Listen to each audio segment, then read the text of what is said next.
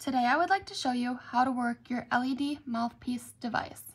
First, turn on the device by pressing and holding the power button for 1.5 seconds. The blue light will appear first. Press again to activate the red mode. Once more for the dual mode.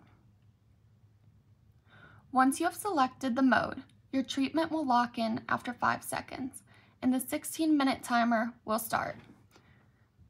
Once the treatment has started, you have to start the sequence over if you wish to switch modes. For example, if you want to use the all blue function for 5 minutes and then want to change it to the all red function, turn the device off by holding the button for 1.5 seconds. Turn the device back on by holding it for 1.5 seconds and then cycle through the colors until you reach the mode you want to use. After 5 seconds, the treatment will lock in and the 16-minute timer will restart.